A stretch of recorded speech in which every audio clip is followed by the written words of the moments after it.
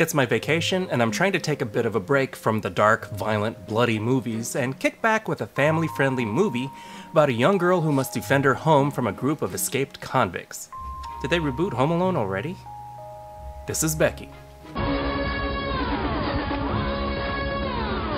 Becky, played by Lulu Wilson, appears to be in trouble. Ah, the classic start-at-the-end tactic. Spoilers, she lives. The film attempts to shock us with a parallel between the school system and the prison system. Anyone who's been to public school will say, well, duh. Becky and her dad, played by McHale, are off on a trip. Already I know this is going to be fun. Where's Mom? She died about a year ago. These two have a strange relationship, which I no doubt will be healed before the end. I have confidence in this movie. But when they get to their family cabin, Dad's got an agenda. He breaks the news that he's getting remarried. And here they are now, complete with instant stepbrother. Oh, this is gonna get wacky. Family time is awkward and Becky storms off to her awesome clubhouse to make fists with her toes. That's when a group of escaped convict Nazis show up. They're looking for a special key that was hidden on the property, which Becky has. The leader, Dominic, is played by Kevin James. They hold the family hostage while Becky is out there running loose, ready to make these convicts regret dropping by. Especially since they killed one of her dogs. Wow, these guys are serious. They even torture Dad. Then they kill him. This isn't a family movie, is it? Rated R? They still make those? Becky makes Dominic regret it already. Brutal! She didn't just scratch him with the key. She didn't just poke him. She gouged his fucking eye out. She gets away while he's got to take a knife to remove his dangling eyeball. Another henchman has her cornered, but Becky is clever. Now, this isn't seen in movies a lot. The good guy gets the bad guy down, then turns away and leaves, giving the bad guy a chance to get up and make more trouble. Drives me nuts. You ever scream at your TV, "Just kill him, yo!" You won't be doing that here. Becky finishes him off. No second chance, no mercy, no moral quandary. They killed her dad and her dog, and he dies for it. It's both satisfying, refreshing, and, oh yeah, a bit horrifying. But Becky isn't done. She taunts them over the radio, she sets traps, she's extremely capable, and maybe a touch of that teenage sense of invincibility makes her more dangerous than these guys expect. She's fierce, alright? And Becky thinks nothing of ramming a boat motor into her enemies. The biggest, meanest one of them, Apex, is actually all over this violence, and he wants out, so he lets Becky go. When it's just Becky and Dominic, you know, the Super Soaker is really an underappreciated weapon. All those stop, drop, and roll PSAs they drilled into us as kids actually works, people. Apex returns to help Becky, giving her enough time to drive a goddamn lawnmower over Dominic's face. Yo ass is grass!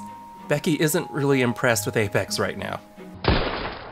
Becky still has the key, one of her dogs, and a former potential stepmother who literally dodged a bullet. You know, I have no legal obligation to you, right? Yeah. She later tells her story to the cops, which they find slightly disturbing. And that's Becky. And no, we never find out what the key is for. But it's left open enough for a sequel, and possibly a franchise? You take teenage angst, that sense of invulnerability, and a lesser developed moral compass, and you get a deadly, borderline sociopathic killer. You get a character you don't see coming. You expect fighting with kid weapons, which she does use, but she uses them in ways not intended by the manufacturer. Most movies give the good guys a moral limit, even when dealing with bad guys. Becky fights hard with everything she's got, with everything at her disposal. Maybe it's a little unbelievable, but this would be true with most adults as well. We can't all be John McClane. She's already coming from a place of anger, resentment, and fury, and that's before the convicts arrive. I briefly wondered who's scarier, a skinhead or a pissed-off sociopathic teenager with violent tendencies and nothing to lose. Paul Blart plays bad guy pretty well. It's no shock if some of the things I've read about him are true. Usually in a story involving children, they make sure the kids are not really hurt. Not that I want to see that, but it does take away some of the drama and suspense if we go in knowing the kids will be okay. You ever really think Kevin was gonna die? No. We're shown early on how heartless they are, and even demonstrates that they have no problem hurting children. That does ramp up the tension and suspense, and the stakes become more real. They don't shy away from the violence and gore either. They steer into it. When they show someone getting hurt, they really commit. Why dance around it? Her relationship with her father is a bit thin. She's mad at him for a variety of reasons. We don't really get that attachment before he's killed. We don't get a full sense of what's ripped away. And then there's zero attachment between Becky and her priest stepmom and brother. The future stepmom and brother are not in the best position to be hostages, being held by white supremacists, and their only hope doesn't really give a shit about them.